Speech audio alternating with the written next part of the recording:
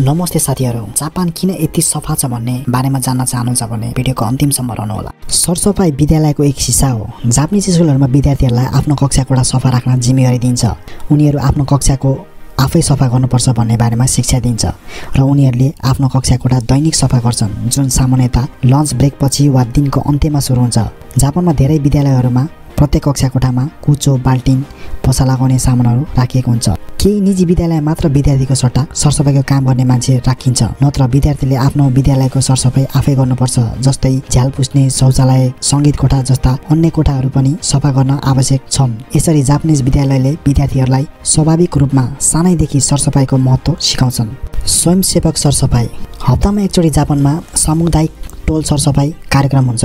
स्वयंसेवकले सार्वजनिक पार्कहरूमा झाडु खाल्ने, सार्वजनिक पार्क र टोयलेटहरू सफा गर्ने, सडकहरूमा फोहोर उठाउने, प्लास्टिकका बोतल र अन्य फोहोरहरू जम्मा गरेर सरसफाई गर्छन्। जो कोहीले पनि यो सरसफाई कार्यक्रमहरूमा सामेल हुन सक्छन्, जुन आफ्नो खाली समयमा समुदायका लागि योगदान र सरसफाई गर्ने उत्कृष्ट तरिका हो। यदि तपाईका बच्चाहरू छन् भने उनीहरूले कसरी समाजको सदस्य बन्ने र आफ्नो वातावरण सुन्दर राख्नका लागि कार्यहरू गर्ने भन्ने बारेमा सिक्ने अवसर पाउँछन्। जापानमा सार्वजनिक स्थलहरूमा फोहोर फाल्ने डस्टबिनहरू धेरै छैनन्।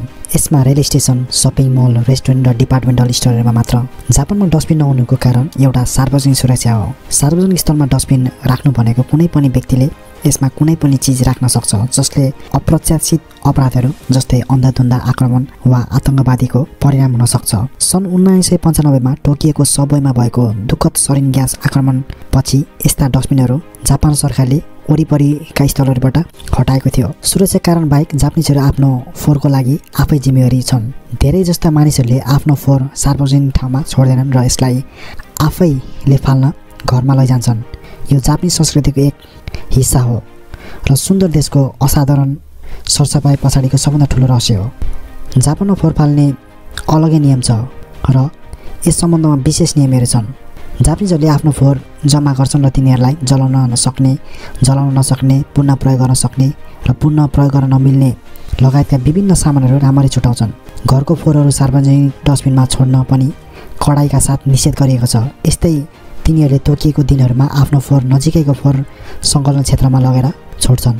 जथाभावी फोहोर फाल्न निषेध छ। भन्नुपर्दा यो सामान्य ज्ञान हो कि फोहोर जथाभावी फाल्नु हुँदैन। फोहोर एक ठूलो समस्या हो जुन धेरै देशहरूले यसको व्यवस्थामा सङ्घर्ष गरिरहेका छन्। यदि तपाईले सडकमा वा अन्य सार्वजनिक स्थलहरूमा फोहोर फाल्नुभयो भने तपाईलाई जापानको कानुनले कडा जरिवाना र कारबाही गर्नेछ। जापानमा तपाईले प्राय सडकहरूमा फोहोर फाल्न निषेध छ भन्ने ठुल्ठुलो बोर्डहरू देख्न सक्नुहुनेछ।